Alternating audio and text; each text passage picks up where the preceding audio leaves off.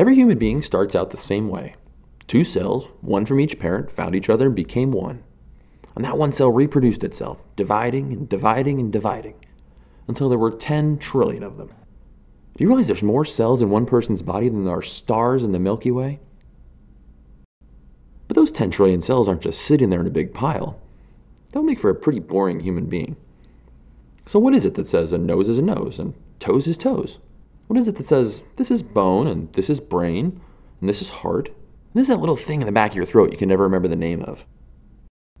Everything that you are or ever will be made of starts as a tiny book of instructions found in each and every cell.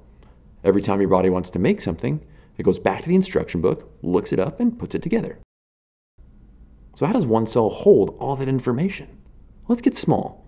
I mean really small, smaller than the tip of a sewing needle. Then we can take a journey inside a single cell to find out what makes up the book of you, your genome. The first thing we see is that the whole genome, all your DNA, is contained inside its own tiny compartment called the nucleus. If we stretched out all the DNA in this one cell into a single thread, it would be over 3 feet long. We have to make it fit in a tiny compartment that's 1,000,000 times smaller. We could just bunch it up like Christmas lights, but that could get messy.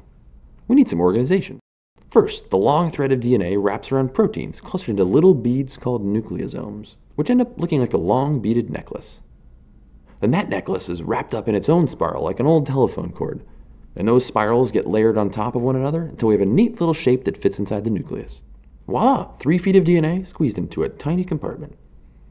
If only we could hire DNA to pack our suitcases. Each tiny mass of DNA is called a chromosome. The book of you would have 46 chapters, 1 for each chromosome. 23 chapters of your book came from your mom, and 23 chapters came from your dad. 2 of those chapters, called X and Y, determine if you're male, XY, or female, XX.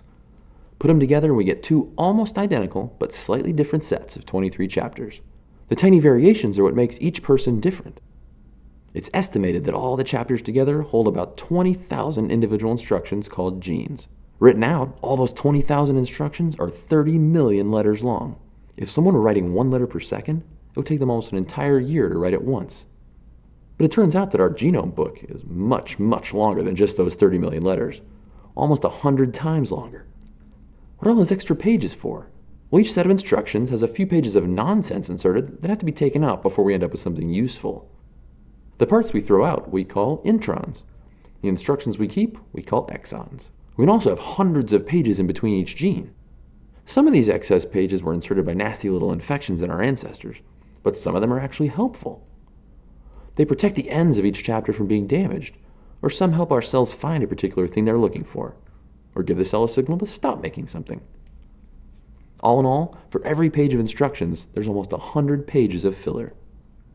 In the end, each of our book's 46 chapters is between 48 and 250 million letters long. That's 3.2 billion letters total. To type all that copy, you'd be at it for over 100 years, and the book would be over 600,000 pages long. Every type of cell carries the same book, but each has a set of bookmarks that tell it exactly which pages it needs to look up.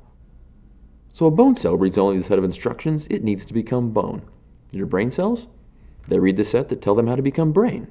If some cells suddenly decide to start reading other instructions, they can actually change from one type to another. So every little cell in your body is holding on to an amazing book full of the instructions for life. Your nose reads nose pages, your toes read toes pages. And that little thing in the back of your throat? It's got its own pages too. They're under uvula.